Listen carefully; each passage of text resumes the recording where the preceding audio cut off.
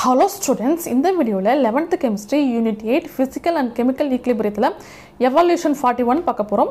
என்ன கொடுத்திருக்காங்கன்னா இப்போ strontium carbonate SR அப்படிங்கிறது strontium CO3 carbonate. இந்த strontium carbonate வந்து decompose ஆகி strontium oxide ஆவும் carbon dioxide ஆவும் பிரிஞ்சிடுது. இந்த reaction உடைய Kp value கொடுத்திருக்காங்க. Equilibrium constant in partial pressure ல கொடுத்திருக்காங்க. என்னது 2.2 into 10 power of minus 4 at 1002 Kelvin. 1002 Kelvin ல இந்த reaction உடைய Kp value கொடுத்திருக்காங்க. நாம Kc value கண்டுபிடிக்கணும். Kc அப்படிங்கிறது அந்த equilibrium constant ஓட value வந்து concentration ல சொல்லணும். இது வந்து partial pressure ல கொடுத்திருக்காங்க. இந்த partial pressure value வந்து நம்ம வந்து concentration க்கு மாத்தணும். சரி, இப்போ இந்த partial pressure க்கும் concentration க்கும் என்ன relation அப்படினா Kp is equal to Kc into RT power of delta Ng. இதுதான் வந்து Kp and Kc கான ரிலேஷன். நம்ம லெசன்ல பார்த்திருப்போம் இல்லையா? அதான். இப்போ இந்த Kp வேல்யூ கொடுத்துட்டாங்க. நம்ம இந்த Kc வேல்யூ தான் கண்டுபிடிக்க போறோம். Kp என்ன கொடுத்திருக்காங்க? 2.2 into 10 power of minus 4. Kc நமக்கு தெரியாது. So Kc R அப்படிங்கிறது ரேட் கான்ஸ்டன்ட். அதோட வேல்யூ என்னது? 0.0821. T அப்படிங்கிறது என்னது? டெம்பரேச்சர். எவ்வளவு கொடுத்திருக்காங்க? 1002. So 1002. இப்போ டெல்டா Ng அப்படிங்கிறது இந்த ப்ராடக்ட் அண்ட் ரியாக்டன்ட் உடைய மோல்ஸ் இருக்கு இல்லையா, அதோடைய டிஃபரன்ஸ். ப்ராடக்ட் உடைய மோல்ஸ்ல இருந்து ரியாக்டன்ட் உடைய மோல்ஸை வந்து மைனஸ் பண்ணிட்டா அதுதான் வந்து டெல்டா Ng. ஸோ அதுபடி பார்க்கும்போது டெல்டா Ng எத்தனை மோல்ஸ் ஆஃப் ப்ராடக்ட் இருக்கு? இது ஒரு மோல் இருக்கு, இது ஒரு மோல் இருக்கு. ஸோ 2. இங்கே ஒரு மோல் தான் இருக்குது. ஸோ 2 minus 1 அப்படிங்கிறது 1 தான்.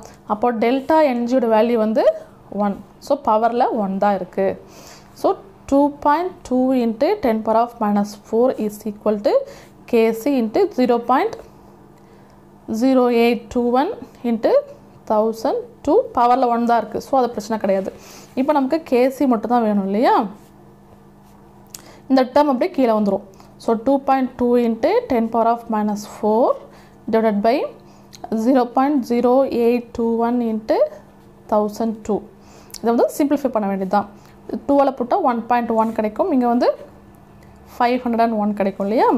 அப்போது Kc is equal to 1.1 into 10 power of minus 4 divided by இது ரெண்டையும் மல்டிப்ளை பண்ணணும். 41.1321 இருக்கும். நம்ம வந்து 2 டிஜிட் எடுத்துக்கிட்டாவே போதுமானது தான். அப்போது Kc is equal to 1.1 into 10 power of minus 4 divided by 41.13. சரியா? இப்போ இந்த 1.1 divided by 41.13 வந்து சிம்பிளிஃபை பண்ணுறோம். எப்படி போடலாம்? இங்கே கீழே 2 டிஜிட் இருக்கிறதுனால அது ஹோல் நம்பரை மாற்றிக்கிறோம் 100ஆல் போடும்போது. அப்போ மேலே என்ன கிடைக்கும்? 110 கிடைக்கும். கீழே வந்து 4113 கிடைக்கும். ஸோ இதை வந்து டிவைட் பண்ண வேண்டியது தான். இது ரெண்டையும் டிவைட் பண்ணோம் அப்படின்னா நமக்கு இந்த வேல்யூ கிடைக்கும். என்ன கிடைச்சிருக்கு? Kc is equal to 0.02674. ஒரு 4 டிஜிட் போட்டால் போதும். இன்ட்டு மிச்சம் என்ன இருக்குது? 10 power of minus 4. இதை வந்து ஹோல் நம்பராக எழுதணும் அப்படிங்கிறதுக்காக Kc is equal to 2.674 into நம்ம 2 டிஜிட் தள்ளி புள்ளி வச்சிருக்கோம் இல்லையா? அப்போ என்ன கிடைக்கும்? 10 power of minus 2 கிடைக்கும் இல்லையா?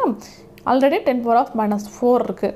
ஸோ இதை ரெண்டு ஆட் பண்ணி எழுதுறோம்னா Kc is equal to 2.674 into 10 power of minus 6. இதுதான் வந்து இந்த ரியாக்ஷனுடைய Kc வேல்யூ.